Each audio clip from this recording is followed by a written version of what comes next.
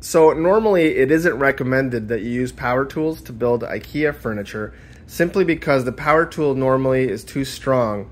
And what happens is if you, for example, use a drill to put in like a little screw, it sometimes goes too far and it digs into the wood. So this video is to show you a simple way to set up your power tools so that it's safe to use with IKEA furniture. Okay, so you can actually save yourself a lot of time by using power tools if you set them up correctly. And a lot of us have these power drills, but we don't necessarily know how to use them. And there's one setting that you should know how to use. And you see these numbers here? Basically, this is like a clutch.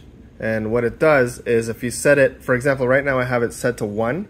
So that's like the lowest strength, I guess you could say. So when I put this little screw into this hole, as soon as the screw's all the way in and it starts to give me a little bit of resistance, this is actually going to disengage and it won't allow me to put in that screw any further in, and it won't allow me to damage the wood here or the finish. Okay, so let me show you what I mean. And you will definitely know that this has engaged because you'll hear that like that kind of sound. Okay, that means that it's no longer, that this is no longer spinning. Okay, so you're going to be safe. So let me show you what I mean. Right now I have this set to number 1, and I'm going to put the screw in the hole, and you're going to hear that it's going to disengage as soon as that screw is in. You hear that?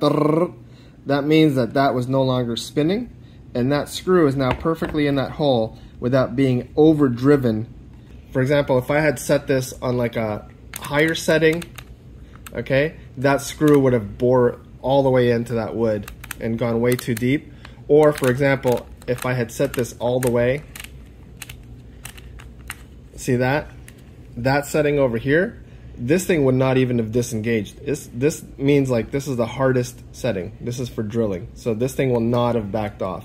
That's like full force. Okay, so IKEA furniture, you're going to like setting number 1. That way you will never overdo it, and it'll just be like using your hands.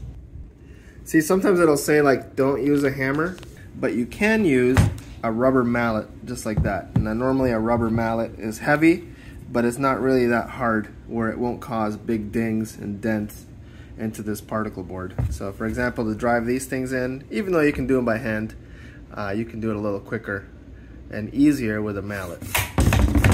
See?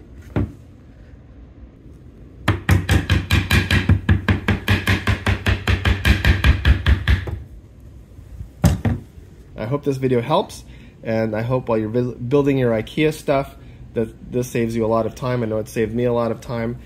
So please give this video a like and give me your comments below. Thank you very much.